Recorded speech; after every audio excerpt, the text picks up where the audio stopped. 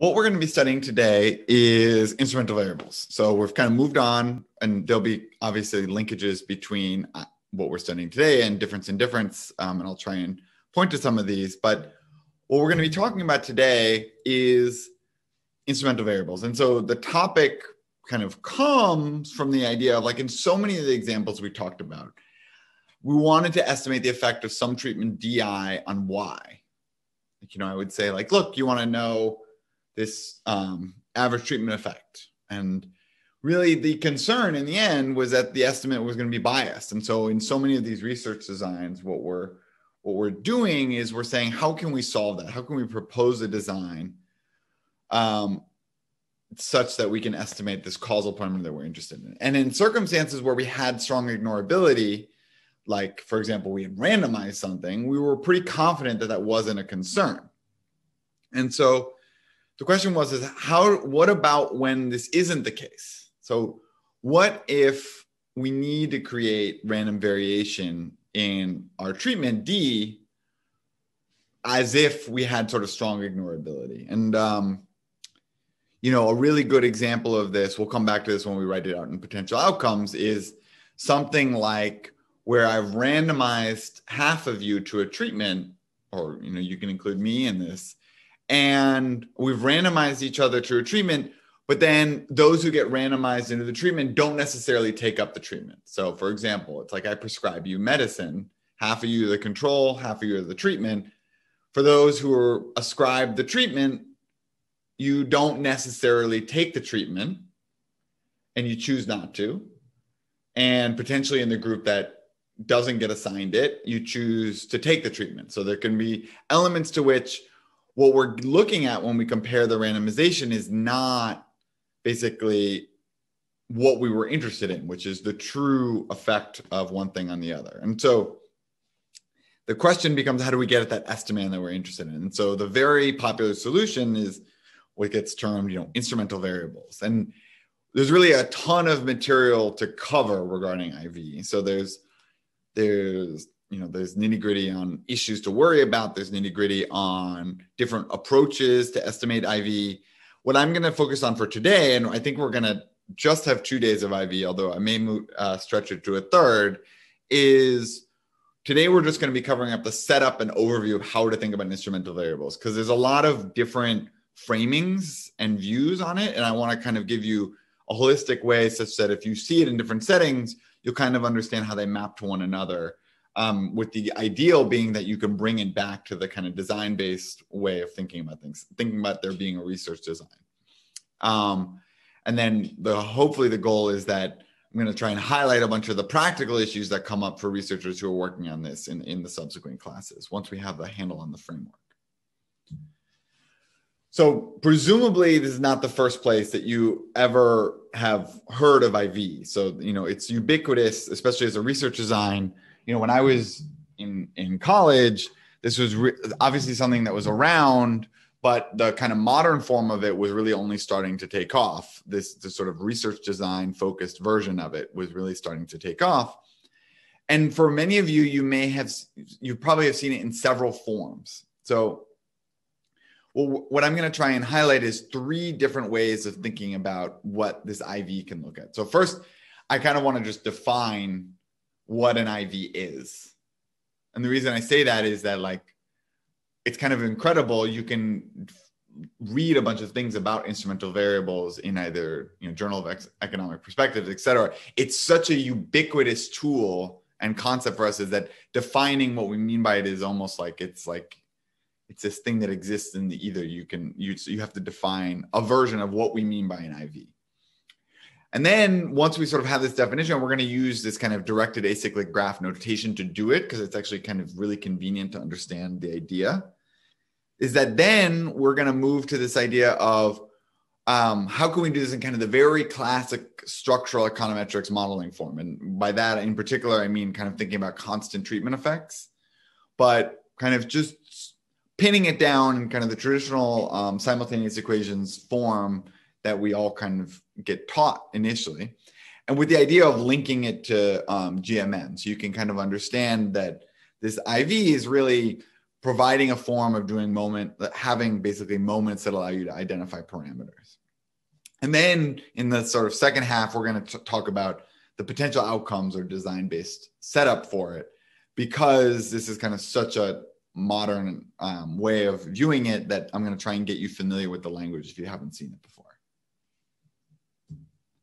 So what is an instrumental variable? So this is Angrist and Kruger's 2002 or 2001 JP piece where they said instrumental variables, a search for identification from supply and demand to natural experiments. And so the method of instrumental variables is a signature technique in the econometrics toolkit. So the canonical example and earliest applications of IV involved attempts to estimate demand and supply curves. So hopefully when you learn this the first time, you learn this in the supply and demand. Well, not hopefully, that is likely how you first learned it. The idea is that you wanted to estimate elasticities of demand and supply for products. And usually you'd have time series data. So you'd observe prices and quantities. And the issue is that if these things shift over time, the observed data of quantities and prices reflect a set of equilibrium points on both curves. And so consequentially, an OLS regression of quantities and prices fails to identify, that is, trace out either supply or demand relationship. Wright confronted this issue in a seminal application of instrumental variables, estimating supply and demand for flaxseed, the source of linseed oil. So this is classic IO, we're already boiled down to one product. He noted the difficulty of obtaining estimates of elasticity of supply and demand from the relationship between the price and quantity alone. He noted, however, that certain curve shifters, which we now call IV, can be used to address this problem. So this is 1928. This is almost 100 years ago now. Such additional factors may be factors which affect demand without affecting cost, or affecting supply effectively, or which affect cost without affecting demand. And a variable, so what he used was substitute goods to shift around the demand curve. And, for a supply curve is the yield per acre, which is primarily being determined by the weather. So, this is from Mostly Harmless Econometrics. They kind of get into it. We're not going to keep reading this, but the variables that do the shifting came to be known as instrumental variables. So, shifter variables might have almost been a better name for this, but it's variables that shift things around in an exogenous way. Is intuitively what's going on here. And I think, even though I think you probably have all seen a version of this, is that it's really useful to kind of textbook see this so you can kind of think carefully about what's going on in IV. So consider kind of the simple supply and demand curve setup. So here I've written down that there's a demand curve, which is quantity demanded is this linear function of price and other variables with some error. Supply is the same way. It's a linear function of price, right? So hopefully, this is like textbook, but it's really helpful because it gets you back to thinking about what's going on, right? So we always do this with price in the numerator, which is on the y-axis, which is annoying. But remember, supply curves shift up, slope up, demand curves slope down. So I've basically written down here this simple version of the graph that I put there, right? So price, it's a linear function of price. It's a linear function of quantity. Just invert if you want it the other way. And so the point is that the equilibrium value, the values that we observe, are the ones where they equal to one another, right? So this is like textbook. This is the observed value and the observed price.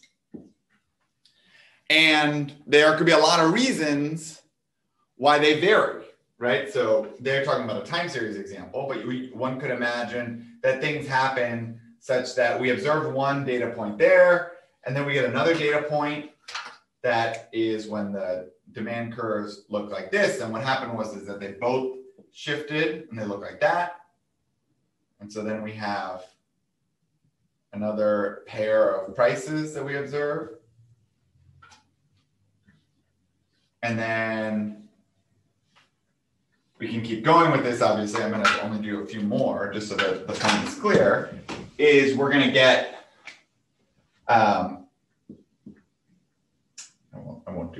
I'll just do this here. And then we could get another one where maybe what happened is that we kind of got a shifter in both directions. And so then we get another, and it could be for a variety of reasons, right? So in these three examples that I did, the supply curve was shifting in, but then the demand curve was also shifting out, and it can kind of go in both ways. It could also be, for example, that it's not just that things are shifting in and out, but it could also be that the slope is kind of flattening, right? So if the slope flattens, but then you also get shifts, that you're going to get very different behavior in this. So anyway, so the point is that if you observe these 3 points, or many points of this, you have a cloud, you can't run a regression using the observed data to recover either of the curves. There's a cloud point with really no real economic intuition. You can't get either demand or supply coefficients, elasticities, to kind of understand what's going on. It's not that, in this case, it would be basically flat. It doesn't mean that if quantity increases, price doesn't respond. It's basically just that we're capturing very different equilibrium contexts. And so what we need is shifters of these curves to create variation that either traces out supply or demand, right? So this is basically the idea here is, rather than focusing on this piece, we have this cloud of observed points, is imagine instead, we're back in our example, and this is something we'll come back to later, is that here we were with our supply and demand and our equilibrium value that we observed. Well, now, if we had something that shifts demand upwards without affecting, supply upwards, so contract supply without affecting demand, so some instrumental variable that shifts it, then what we'll do is we'll be able to trace out, this is a new point here, so we'll have a Q prime P obs, effectively, sorry. And all we have to do in order to be able to get the elasticity at this point is we need to just look at the delta here and the delta here. And that's going to get us the slope at this point.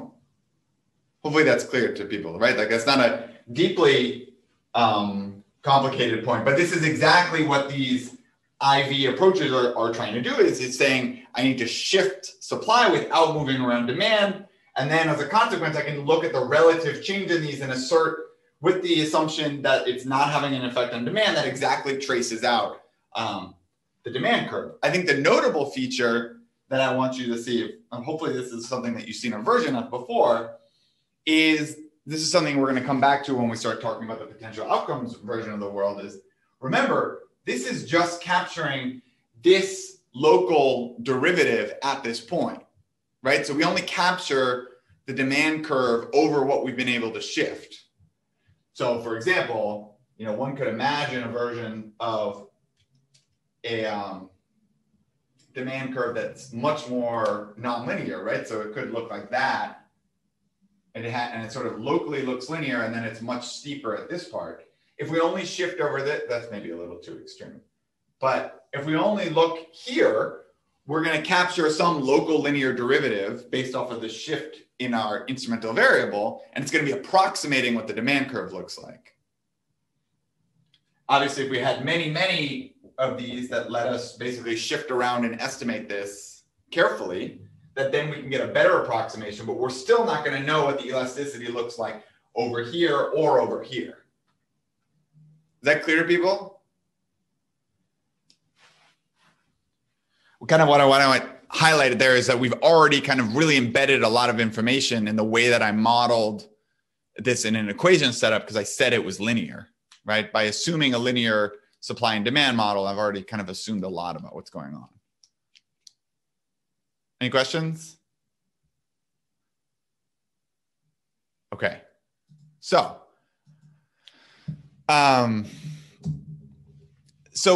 the problem, of course, is that like this curve shifting specifically in the context of these simultaneous equation models is useful for thinking about supply and demand, which is obviously something we care a lot about as economists, but isn't super extensible. We don't want to think about IV as solely something that shifts around curves. We want to think about it as this more general identification approach. So kind of the way that I think as a general concept that you should think about this, and this is going to help you think about it in the design-based way, is to start with the definition in the context of a DAG. So consider the effect that we want, which is that we want the effect of D on Y, right? So this is kind of textbook going back to day one. And we know from when we were talking about the impact here is we can't estimate the effect of D on Y because of this confounder U, right? It's a confounder, not a collider, because I didn't put the circle around it, but U is not observable is the idea. So we have some unobservable that's driving both of them. And so if we regress D on Y, well, the problem is that there's this other thing that it's picking up, which makes sense. The idea is like there's this other unobservable there's some unobservable here. And so we know that the effect of D on Y isn't identifiable in this setting cross-sectionally. So now we have this variable Z, where under this DAG, what we can do is it can identify two effects. It can identify the effect of Z on D. And we know, because it satisfies the Back-Torque criterion, which you may or may not remember, is that it also can identify the effect of Z on Y, right? Because basically we can draw a single path from Z to Y, and we can identify those effects. There's nothing basically confounding Z, and so we're good to go. So what we're going to talk about, these instrumental variables Z, is that we're going to talk about two properties of it. One, so this is a typo. This should say the instrumental variable Z first is relevance. So it affects D. So that should read D here. It affects D. That's the relevance criterion for an instrumental variable. And it only affects Y through D is the exclusion restriction. So namely, there's not another path from Z that is affecting Y other than through D. Without any further assumptions, because we're totally non-parametric here, it's not possible to identify the effect of D on Y using just this DAG. But it basically highlights the facets of an IV that you need to have, right? That you really need relevance, which is kind of relatively straightforward to test. Like that is something you can observe. And the untestable assumption is that you need this exclusion restriction, namely that Z isn't affecting the outcomes through anything other than D.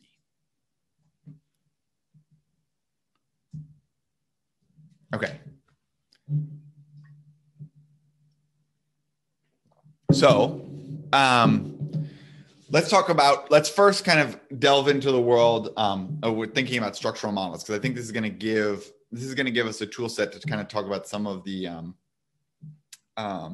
issues that come up in IV before we delve into the potential outcomes world. So the canonical setup for an IV, if this is presumably very familiar to use, you have this two-stage, you have this system of linear equations. So this almost looks a little like what we had with our supply and demand equation, but we have some Y variable here where we have some D variable on the right-hand side that we call kind of our endogenous variable. We have some set of controls WI, and we have some error term epsilon.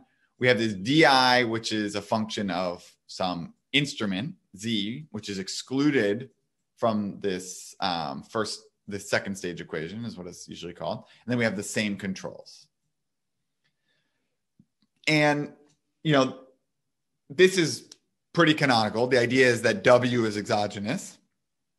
And there's a couple notable features about this setup. So really what we've assumed is this very parametric model for YI. So Y, we're assuming a couple of things, right? So the biggest one is we have assumed that by making this parametric model this way, that beta is constant for everybody.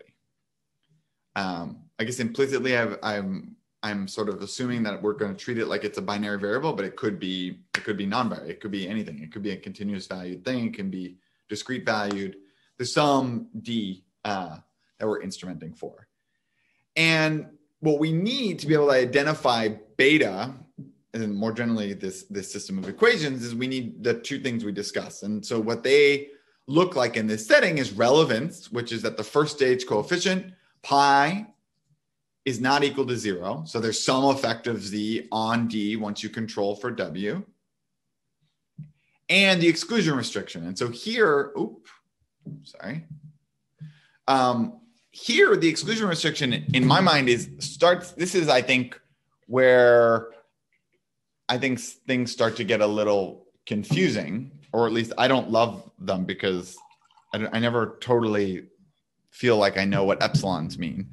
But the epsilon here is this other residual term. And the idea is that there's not something omitted that's in the error term, this structural error term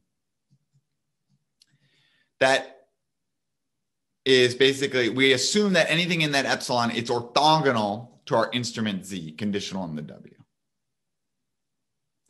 So like the key thing that I want you to understand is that these look like linear regressions. And a lot of time we talked about linear regressions being like an approximation. Like you can do this linear approximation when we talked about things satisfying strong ignorability. In this setting, what we're really doing, we're assuming that this is the true model for YI right now. We're assuming it's this linear model. Now, if D is binary, it starts to get closer, but then we've assumed this kind of linear counterfactual model as well. And so this epsilon here doesn't really have a strong interpretation other than it's kind of the residual term. If we want to move it into the potential outcomes framework, then we can start to talk about epsilon I in terms of the potential outcomes for YI. So that's the exclusion restriction. In my view, this kind of exclusion restriction definition is slightly opaque. This epsilon I is capturing a set of other things that can happen, but it can be hard to map into a counterfactual way of discussing outcomes. So one thing that I think is useful to kind of understand or highlight here is that just for the purposes of having controls and understanding the exclusion restriction is that what we can do is we can talk about ZI. So ZI star is what I'm calling it here, which is the residual after pulling out the controls. So ZI minus the expectation of ZI conditional on WI. Basically think of this as the residualization of Z with respect to W. And the exclusion restriction can basically be viewed as saying, if you took the piece of the instrument that's it's orthogonal to W, that piece has to be independent or has to be orthogonal to epsilon I. So the variation in ZI above and beyond what's in WI has to be exogenous. So why basically do we often write this as this system of linear equations? I kind of jumped to doing this system of linear equations. One of the reasons is that we had this, it's kind of historically, these IVs were these excluded instruments that came from the price and quantity equations. But it actually turns out that 2SLS is kind of optimal in a particular sense. And so the way to do this is, let's consider the following is just think about, there's a more general statement that then will actually, 2SLS will kind of fall out of it directly. And so what you can do is you can say, let's consider the more general statement where we're going to still assume that, ignore the first stage, and we're going to still assume this linear second stage, which we're going to call this kind of structural model. And to write this compactly, we're going to just collapse the DI into this DI tilde and the ZI into this ZI tilde, where we have these excluded instruments, ZI, and then we have the exogenous controls, WI, which are called the included instruments. And basically, the idea is that the exclusion restriction gives us K moments, where we're basically assuming that the error term, so that's, remember, yi minus di beta minus wi gamma, that's epsilon, that is orthogonal to zi. And similarly, that this is also orthogonal to wi. Yeah, so there's no OVB with respect to WI. Or compactly, we can just write it this way. This is a moment. So this is in the GMM framework. This is what's called a moment. And in GMM, we can just define this minimization problem, which says that, look, given a particular moment, we can define the estimator or the estimand that we're interested in is the solution to the following problem. So these beta 0, gamma 0, they are the minimizers of the squared values of these terms. So what happens is that we have this expectation here that basically it's going to be the terms that are the minimizers of this. Right? As we allow beta to vary, there's going to be a beta such that, which is beta 0, the true value, which is such that this is equal to 0 or that this weighted combination is equal to 0. Have you guys seen this before? How much have you guys gone through the GMM setup? If I pretend that DAGs is GMM in this, have you seen this before? Great, good. Everyone says yes. Now there's hurting because I said it out loud. Good. So this is this minimizer. Well, so the key thing here then is that because G is linear, solving for this minimizer is analytically tractable. So the more nonlinear second stages are solvable, so if you can have a more nonlinear model, but then you typically have to do something numerical. So our general solution is a function of our choice of this omega, right? So we have this omega matrix here.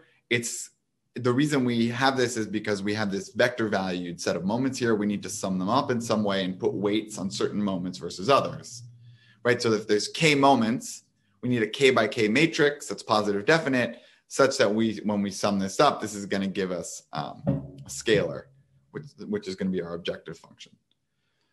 The general solution is going to be a function of our choice of omega. And so we get this linear model because this quadratic is solvable, where what you get is that you get this d prime z omega z prime y d prime z omega z prime d. This is a very nice symmetric quadratic property of this. So one thing that kind of is worth noting is that if the exclusion restriction holds and relevance, such that the denominator is in 0, it doesn't matter what omega is. Your estimator is going to converge.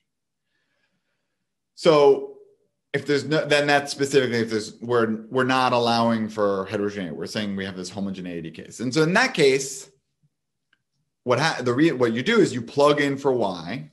This shouldn't be y tilde. It should just be y. And you plug in for y, and what happens is that the epsilon, the d basically. The d beta falls out, you get beta, you move it over, and then you just have this epsilon term, and because of this expectation being equal to 0, this term eventually goes to 0 in the limit. So you get consistency irrespective of what your choice of omega is, so long as it's positive definite. So where does 2SLS come in? So the reason this is useful is that, and why I wanted to point it out, is that 2SLS basically ends up looking like GMM in this very particular setting. So if you look at 2SLS, the solution for the two-stage least squares model that we wrote down ends up looking like this, where we have this z prime z inverse in the middle for both terms. And for GMM, remember we had this omega matrix that's in the middle. It turns out 2SLS is exactly just GMM, where the weight matrix is equal to the inverse of the covariance of the instruments. And so, well, why is that interesting? Well, for one thing is that in GMM, there are better ways to get weight matrices to minimize the variance of the estimator. So you could do, for example, two-step GMM, or there's these iterated GMM measures. You may or may not have seen this, where what you do is you do something data-driven in order to kind of maximize the value of these instruments. It turns out that this weight matrix for 2SLS is actually extremely efficient, specifically under the concept of homoscedasticity. So it's actually a very reasonable way to approach this problem that doesn't require you to do additional data-driven iteration, where in a lot of these GMM approaches, what you do is first you guess, you get the betas, you get epsilons or residuals based off of that, and then you estimate what the variance matrix looks like, and you iterate. In this case, you kind of just know automatically what the optimal solution is. The other thing, though, that this does is that I think is worth highlighting, because it kind of shows up exactly what's going on in 2SLS and why it's such a powerful way to think about this, is that 2SLS, remember, we can write it this way, where we have this z prime, z inverse z prime. As soon as you start seeing this form, basically, hopefully going forward in the future, as you do see more econometrics, anytime you see this, these four together, you should say, oh, that's a projection matrix. So this is just this kind of 4 terms in a row kind of thing. What it's doing is it's the projection matrix onto the space of Z. Remember when we did this a while ago, when we think about linear regression, is that P of Z times some variable, say Y, that's going to give you Y if you ran a regression of Y onto Z and then took that coefficient and multiplied it by Z. So it gets you the Y hat from Z. And the other feature of this is that you have what's called idempotency. So the projection matrix of Z multiplying the projection matrix of Z is equal to the projection matrix of Z. You can square them as many times as you want, and they just are the same thing over and over. And so what you can say is that, well, actually the 2SLS estimator is really just D prime, the projection matrix times Y, and the same thing on the bottom, which really what means you're getting the projected value of D onto Z, the projected value of Y onto Z, and then taking kind of the covariance between the two of those and the variance of the projected value on the bottom. And this seems maybe kind of straightforward, but it's going to be really helpful for when we start thinking about what's going on visually, and we want to kind of visualize what's going on with IV, because it gives us a very standard way of thinking about 2SLS. It's basically this double projection problem where you're projecting onto a subspace of something that's hopefully randomly assigned. This is effectively what this curve shifter had in mind, right? Is the idea that I'm going to construct a predicted value of Q hat at the two values, and I'm going to get the predicted value of the two, and then I'm going to draw a line between the two, and that's how I'm going to get my parameter of interest from that. Okay, cool. All right. So what's the caveats to this? This approach is basically highly focused on a particular parametric specification.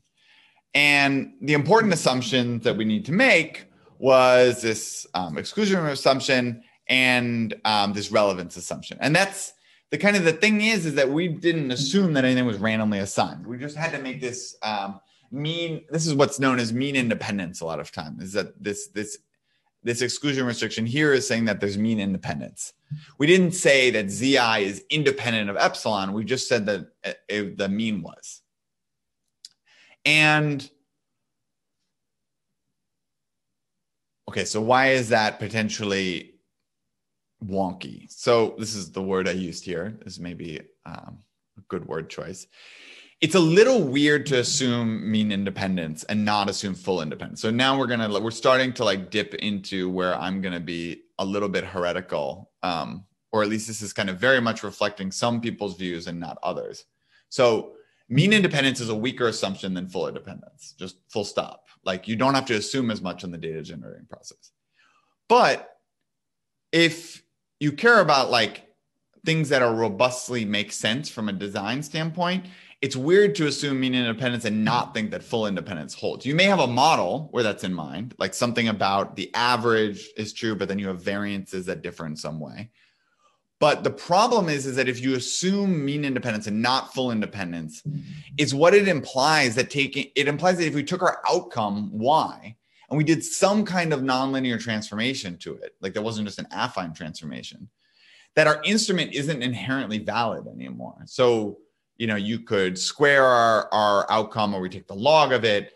And then, the point is that whatever the new structural term that we take for this transform value, this expectation of that is definitely not necessarily, there's no implication. They don't nest one another.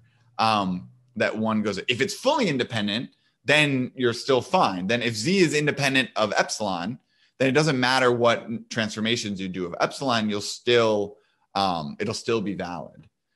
So in my view, that is obviously an undesirable property. Now, kind of the punchline though, is that, remember when we were talking about difference in difference, that's exactly kind of the same type of property assumption that we were making when we were willing to do these parallel trends assumptions.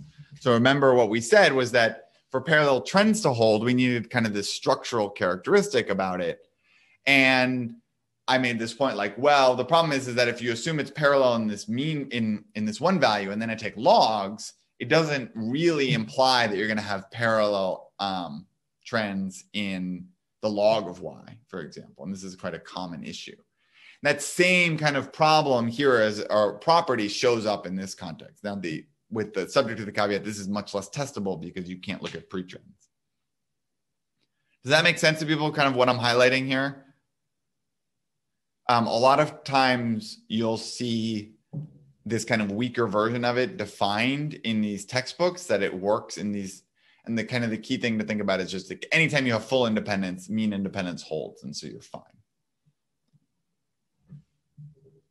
I will say that Heckman, at least historically, really preferred mean independence to full independence. So I know that there is a subset of people who would think that this matters more, but it's at least worth thinking hard about why it would make sense in one case and not the other. Okay, so now we need the following assumptions. And this is first, just like now to sort of get to like thinking about how we're writing papers. When you do an IV, this is the two things initially that you need. You need relevance and you need the exclusion restriction. So anytime you should be writing this, and we'll talk about some examples next time of what it looks like, is you should say something along the lines of, in this paper, we're going to be using an instrumental variable strategy to solve this endogeneity problem. The two necessary assumptions that we're going to need are we're going to need relevance and exclusion. Relevance is inherently testable, right? So why is relevance inherently testable? That's a question to you. It's not rhetorical. Maybe we look at the R-score, we can just look at the coefficient and say that it's different from zero, that there's it's predictive in some way. That's right. So it's observable. It's not confounded in any meaningful way by the fundamental problem of causal inference, right? It's like we observe it in the relevant states of the world. That's right. Now the exclusion restriction though isn't, right? So the idea is like we can't inherently test this exclusion restriction. So can someone tell me, why can't I basically test this? Why couldn't I run this regression, get the beta from it, calculate my residuals, and test whether or not this was orthogonal? So it's not testable in part because these epsilons, those are structural, is the way you'd say it, right? They're the structural error terms. And the e's that I'm proposing, these residuals from the regression, they're exactly what Daniel said. They're mechanically set to zero based on the minimization problem. So it's not exclusion is fundamentally not testable. When people talk about these ideas of fundamentally not testable, what they mean is the following. It means you can't do something and show that it's true. So, that, and obviously the example that Rosie gave, like it doesn't inherently mean that, like the coefficient being strongly positive and significant doesn't prove it definitionally, but if it's relatively strong, you can be pretty confident that it's true. The problem is that when I say something is fundamentally untestable, what I mean by it is that you can do tests to potentially show that it's unlikely to be true, but you can only kind of support defend the assumption by doing tests that you don't fail. So this is like a lot of times when you're thinking about writing this down, the key thing, and this is kind of very common language, at least in my work and people that I work with, is, you know, what you say is kind of like the identifying assumption of exclusion is fundamentally untestable. However, we can partially test the assumption by trying to look to see if certain things are consistent with this. And this is kind of, we would look for potential channels in which that might be the case. Okay, so those are the two so far. So in this setting, what we've done so far is we've really only required these. And part of that is because we really just assumed these homogeneous effects. And part of that is because we were really parametric in this, right? We put these parametric models down, we assumed homogeneous effects. Beta is the same for all individuals. We could make that more general. We could allow for beta i's. There are ways to kind of put this by construction in there. Like we already did this in some of our other work. We were talking about allowing for more heterogeneity. The question, of course, becomes like, now what is the S demand that we want out of that? And it's also the other issue with it is it's not a very coherent design-based setup in the sense that it's challenging to think about the shifter Z in terms of the potential outcomes or the potential outcomes of the outcomes, potential outcomes of Y. It's really hard to suss out the validity of the design in a way that we can talk about coherently. So what happened really starting in the late 1980s and then in the 1990s and going forward was focused on taking what's called well, you guys know this, the Neyman-Rubin causal model with potential outcomes and mapping it to the IV setting. And so this was really pushed by Josh Angrist, Hito Imbens, and Don Rubin. And there's a bunch of papers on this that I'm going to start touching on, and we're going to do some more next week as well, where basically they set up that potential outcomes framework that we've already looked at, but added IV to it, or a version of IV that we think maps to the definition that we're comfortable with. So let's start by focusing on the simplest of cases. So we have a binary instrument Z, a binary treatment D. We're going to ignore controls. The controls thing is very easy to relax. If they're discrete at least. The binary instrument one is going to be easy to relax. We'll talk about ways to relax the binary treatment one. First, we have to extend the potential outcomes framework. So define yi. It's a function of D and of Z, potentially, right? So that yi has potential outcomes, and then di has potential outcomes as well. The exclusion restriction is to enforce that yi is, you basically, irrespective of zi, the only way that it has an effect is through changing di. So no matter what z is just equal to this term, that we can basically shut this piece down. So that's, I think, pretty reasonable. That's just a kind of a non-parametric way of writing down what we had before. And then the relevance channel is that the propensity score, so the probability of the assignment, as you change the instrument, that changes the probability of treatment. So this is just relevance with a binary variable, right? So another way of saying this, if D, when we had this and it was a linear model, was just the idea that the expectation of D conditional on Z, that it could be non-binary and then it wouldn't be a propensity score, it'd just be a linear outcome, right? And we would just be saying it shifts. And that's the test that Rosie was talking about. So the key point here is that yi1 minus yi0 can be different for every individual. So unlike in structural models we wrote before, where beta was constant, we basically have a beta I now. And what we're going to do is we're going to assume that Z is basically completely randomly assigned relative to the potential outcomes of Y and D. Yeah? Is that clear to everybody? Okay.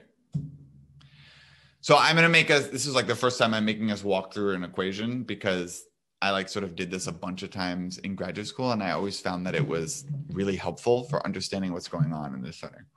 So the first result from this Imbens and Angrist paper is to say that, look, we have this randomly assigned instrument Z that moves around D. under this unrestricted form of heterogeneity, there is no way to estimate the average treatment effect. Well, remember, the average treatment effect here is the expectation of this treatment, this yi1 minus yi0, that difference cannot on average be estimated for everyone. And the way to see that is in the following. So consider this difference. So this is the expectation of yi conditioned on zi equals 1 and zi minus zi equals 0. So we're going to say that there's a positive propensity. So you increase the propensity of take up if you get the instrument. Consider this term. If we take the difference between these two, so this is observed, right? This would be like running a regression on a dummy. That's what this difference is. That what it's equal to is first you plug in. So you just say, look, yi, the observed yi, that's equal to if di is on. So remember the zi is equal to 1. So I know zi is always equal to 1 here. So it's equal to di1 times yi1, so that's the one where di is on, plus 1 minus di1 times yi0. So for people who have the instrument on, it's this first term is just, did you take up the treatment or not? And it's going to be this is just the potential outcome way of writing that down. Minus sort of the same thing, but for those who the instrument was equal to 0. And basically the key point is that under the independence between zi and the potential outcomes, because the two of these are independent, the value of zi doesn't matter for these potential outcomes. And so what you can do is combine these two terms. And what you get is this difference. It's that this difference here is equal to the difference in the di's times the difference in the yi's. And that's kind of the key crux here, is to see that this, because zi, the actual value of it is independent of the potential outcomes, you can ignore it. This is why you can combine the two. You can basically say, what you do is you say that's a conditional statement, and then you say, well, I'll just ignore the conditioning statement because they're independent. Then you just use the additivity of the expectations operator. The point is you can take this term and you can write it in the following way. You can just split it. This is just using conditional probabilities and splitting out this term. In one case, there's basically 4 cases, and this is what we're going to talk about in just a second. There's 4 cases. There's ones where di1 minus di0 is 0. So as you shift the instrument, you don't move. And so for both of those cases, that's always equal to 0. So just ignore those cases. Then there's the case where the difference is equal to 1. So then we can pull that probability out and we can say, okay, conditional on that being equal to 1, here's the treatment effect for those people. And then because it's a minus, so if the probability, if it goes the other direction, so if the difference between these two is -1, then this would be a minus. And so the minus comes out here. And then we're looking at the treatment effect of those individuals. And the idea is, right, is that these are people who've been moved from one direction. The instrument increases, but they actually went in the other direction. So there's a lot to unpack here. Let me pause there for a second. Did anyone not understand what we were doing in terms of rewriting? A lot of times with this potential outcome stuff, it's really like A, the independence assumption, or B, rewriting notationally something in a manner that looks more intuitive. Any questions?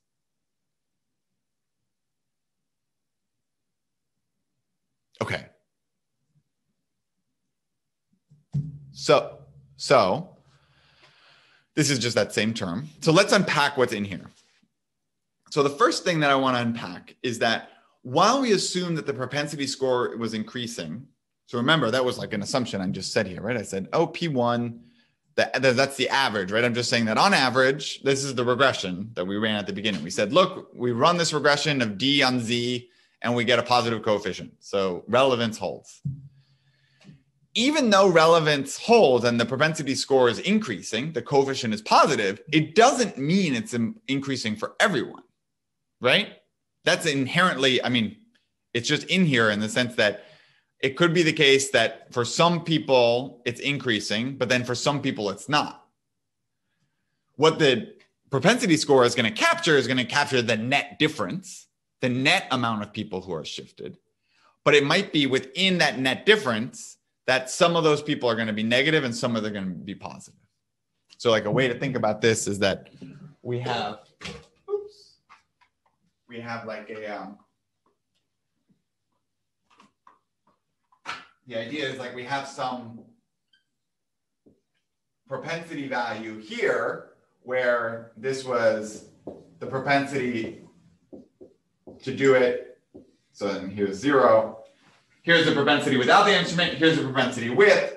This is some positive value. Well, the issue is that like what it might be capturing is that, well, there were a lot of people who had shifted, but then there was also this reduction such that the net impact was this difference. And then there's this group that got partially netted out. So that's the first thing. So this is problematic because it means like relevance isn't everything. The second thing is that we're only identifying the effects of D for those individuals whose behavior was shifted by the change in Z, right? So these conditional expectations are only for people who are shifted. We talked about those people, right, who the DI1 minus DI0 is equal to 0. Those could be people who aren't shifted at all, like they weren't willing to take it, versus people who would always do it. And we'll talk about that terminology. And then finally, is that without restrictions on YI, or the additional assumption I'll make in a second, this effect could be 0, it could be positive, or, so it can be anything, even if the true causal effect on average is positive. And basically the idea is that it could be that the average effect is positive, but the shifters basically exactly cancel it out because they have a bigger positive effect who basically chose not to take it. And since it's canceling it, it's going to net out this effect, and we'll actually see basically a 0 overall effect. These are just, it's a stylized example. It's not inherently obvious it's going to happen, but the problem is that it allows for arbitrary kinds of values of this. So historically, there are kind of two potential solutions to this issue. In the constant effects world, this doesn't matter. And the reason is basically that like there is no netting out, because as long as there's a positive, as long as there's relevance, basically what happens is that everyone has the same effect, and so it can't cancel out one another because you potentially would need a larger effect in one group versus the other. So constant effects world, this problem doesn't exist, and so this is why we don't see this come up when we were talking about traditional GMM. The other way that this can kind of be solved is that if there was an instrument such that there was never anyone for whom there was this restriction, so that DI1 minus DI0, so that if you do the instrument, that it drops you. So basically that this is 0. The idea being that if you start from here, if this is the base case, so let me put it another way. If P0 equals 0, so if you don't have the instrument, you'll never take up the treatment, then it will also be satisfied. You'll be fine. This is basically what's known as one-sided compliance. So if you're in like the medical world, it's the idea like what I'm going to do is I'm going to randomly allocate the treatment to people. Those who didn't get randomly allocated it, they could never take up the treatment in the first place. And so then you don't have to worry about anyone shifting in the wrong direction because they don't have a choice. It wasn't those people who got randomized it. They're not allowed to, they can't shift in the other direction, the people who didn't get it. So that's fine. And that's very helpful. One-sided compliance shows up in a lot of encouragement design cases, but it doesn't always occur. And it turns out that this effect basically is a version of it's subsumed in this idea of monotonicity. So monotonicity is this assumption that's going to allow you to identify what's called the local average treatment effect, or late. And what this is saying that DI1 is greater than or equal to DI0 for all I, or vice versa. So it just has to go in one direction. Basically, the idea is that the effects have to be monotone in the same direction. And the problem with this is it's also fundamentally untestable. It suffers from exactly the same problem, the fundamental problem of causal inference. And this solution that we were talking about with Rosie doesn't work because you need to see it within the same person. So what I need is, if I randomly assign the treatment or the instrument to Leland, I'd have to be able to see both his decision in the world where he got the instrument and where he didn't get the instrument. And so you have to fundamentally see both versions of the world. What's really nice is that conditional on assuming monotonicity, this Wald ratio estimates the local average treatment effect. So this Wald ratio here is, remember, this was that thing we were just looking at, the EY conditional on ZI1 minus EY of conditional on ZI0, that term, what happens is now we've nixed one of the terms. So we've said, I basically am assuming that the DI1 minus DI0 can't be -1. So there's no one going in the other direction. That part is assumed by definition to be 0. Then all I have is this part on the top.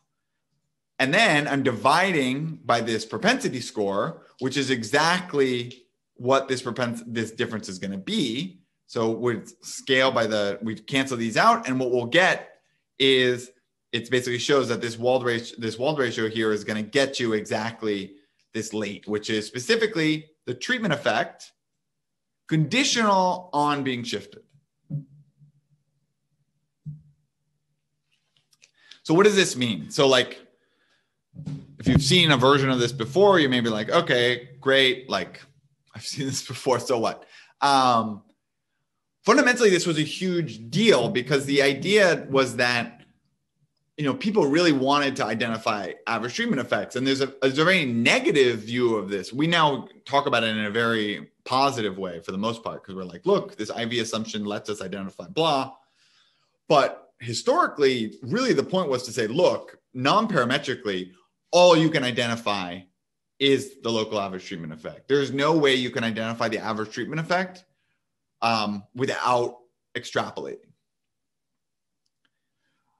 And what you needed to do that was you needed this monotonicity assumption in order to ensure that all responders all go in one direction. And so the language, I've been using this a little bit because it's so hard for me not to in the way that I talk about. There's basically language used to describe these groups that you should be familiar with, and sort of talking about this is that basically the idea is that there's 4 groups, right? If you think about the instrument values, so here we had a binary instrument. So with the binary instrument, there's 4 types of responders that we see. There's those who would always take the treatment. DI1 would be equal to DI0, which means, and it would be equal to 1. They would always take it. Then there's what's called the never takers. So they would always set it equal to 0, irrespective of the instrument choice. We don't know anything about them. We don't know what their average treatment effect is. We actually don't even have to make any assumptions about their distribution, but they're fundamentally not known. Then we have the group that's called the compliers. So obviously it could go both ways. The sign is sort of irrelevant. Here we just sort of always make the positive thing be the compliers, but the compliers are those whose participation is induced by the instrument. So you go from 0 to 1, that makes you likely to take up the treatment. And in contrast, the defiers are the ones who go in the opposite direction. And what monotonicity ensures is that only one of the compliers or the defiers groups exists. So we always talk about the compliers, but really all it is you just have to get rid of one of these. And the key thing is, and we're going to talk about this next time, is that these groups can be very different, right? There can be different characteristics. The types of people who respond to incentives may look very different in the always takers versus the never takers. And so one result that we'll talk about is that, and this actually relates to what we were just talking about, we actually, if you assume monotonicity,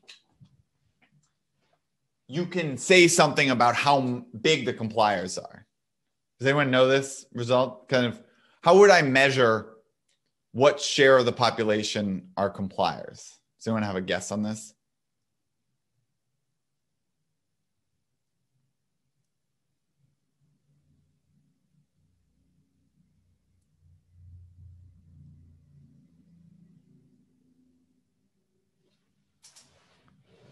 If I draw a picture, it will become more apparent. It's like a version of this picture. Remember how I told you there's this idea that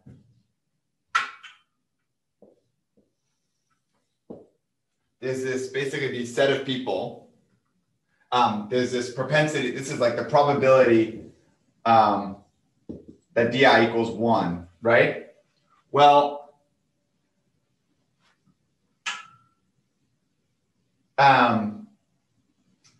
the probability conditional on z equals 0, say, is here. And then, sorry, and then the cat, this is 1, right? So this is like if you inherently took it. And then this is the probability that z equal, that the probability di equals 1 for z equals 1. Well, the share, this only works with a binary treatment, but the difference in the propensity scores is the share of the population that is compliers.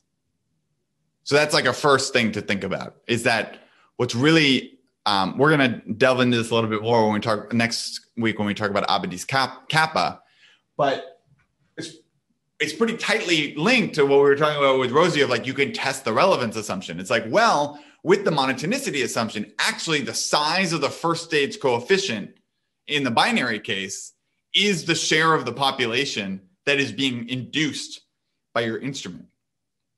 So, you know, if you see this here and it's large, well, that means it had a big effect in the first stage. So there were a lot of people who had changed and the compliant group was big. In contrast, if, you know, that first stage coefficient is relatively small, that means there was a relatively small share of people who were induced by the instrument. So that's one thing that you can do in this, which kind of becomes even more powerful that you'll see shortly, is actually what you can even do is you can calculate what the subgroups means are, the complier means are in this. You can actually know something about the mean of the compliers relative to the overall population.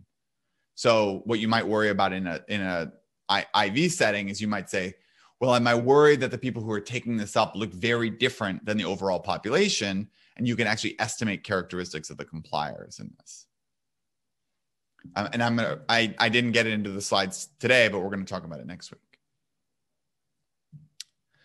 One thing that I just wanted to highlight, because this isn't like always totally obvious, but I feel like I want you to know this, is I said this thing about the Wald ratio here, which is these difference in means, the ratio.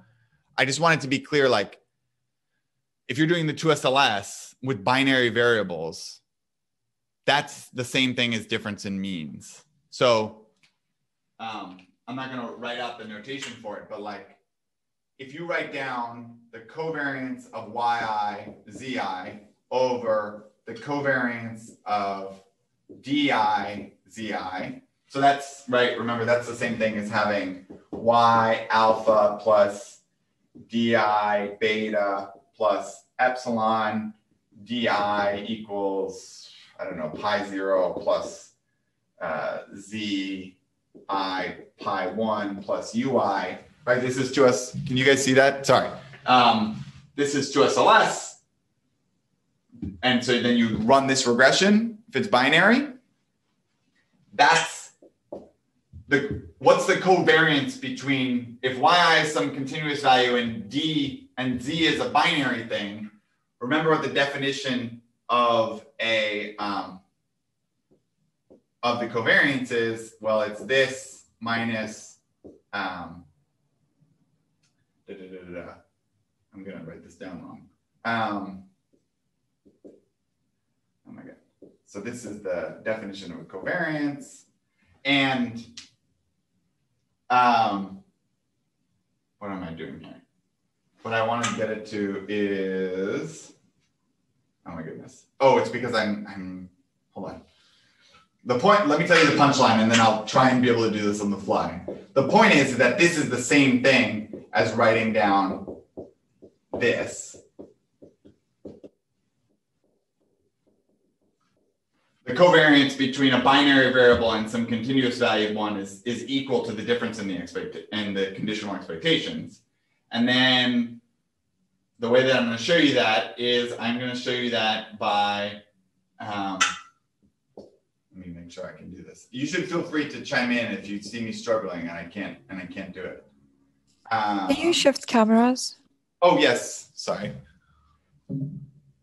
Thank you.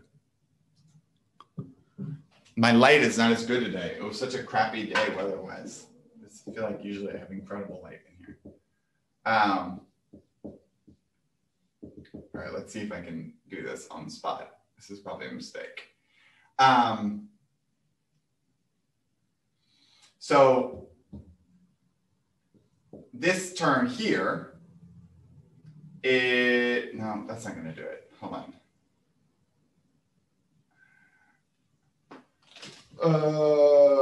What am I doing? Someone feel free to rescue me if I'm doing it wrong. I'm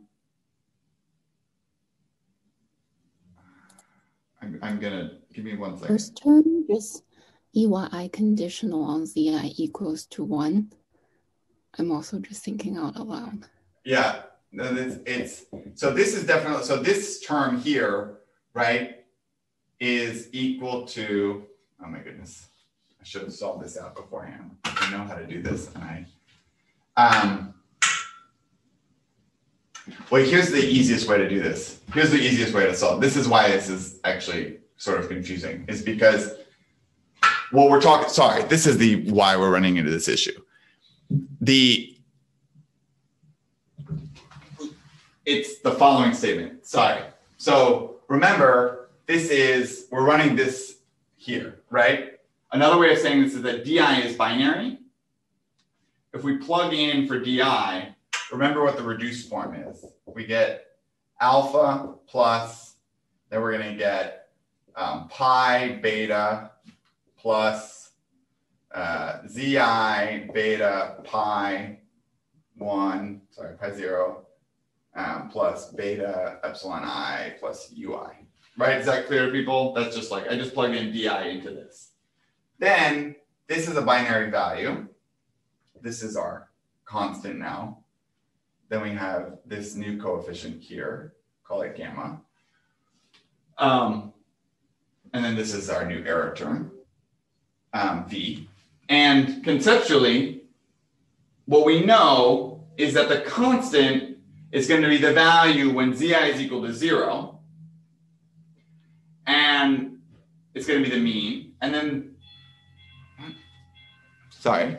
And then Zi is going to be when the coefficient on this is gamma is going to be equal to the mean of Zi when Zi equals 1 relative to the mean when Zi equals 0. That's probably the easiest just slapdash way of doing it. I'll put into the notes exactly how you solve it.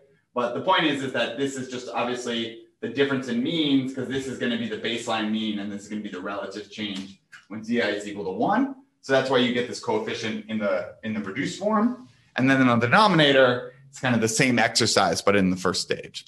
Anyway, all I wanted to highlight there was that I wrote down, I basically did this jump here where I said, let's do the Wald estimator. Another way of saying this is we do 2SLS with Y and a binary ZI. This is the same thing.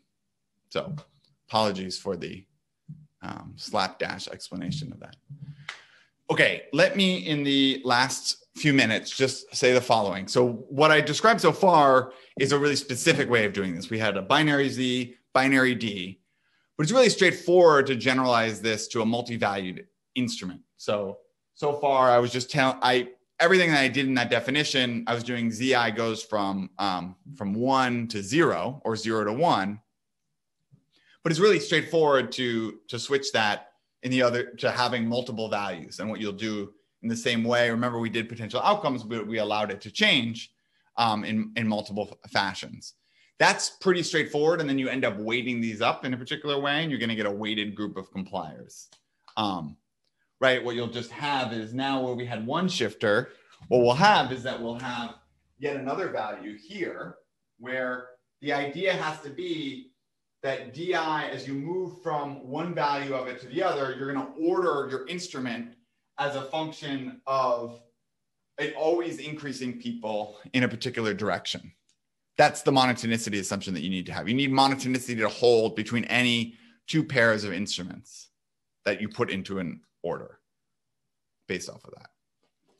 Then, so there's ways to do that, and that's relatively straightforward. The kind of more challenging and notationally thing to do is to generalize the multi-value treatment in a non-parametric way. So remember when we did that, the supply and demand curve, the idea there is that there was actually, the treatment variable, what we've been calling D here, was actually kind of price, right? We cared about shifting around this continued valued thing. And I made this point, I wish I had flipped it over so that it was there, but still there. Remember, there was this idea that we could shift it, but the curve, we wanted to do infinitesimal changes in the curve in order to actually be able to trace it out. And so the point is that if we use this instrumental variable to shift things, what we're going to be doing is capturing basically an average of derivatives of that curve over the space of it, depending on where our shifter is moving quantity and price. So the idea, this is what's called the average causal response curve. It's basically a combination of weighted derivatives depending on where the instrument shifts participation. And this is in the Angrist and Imben's JASA article.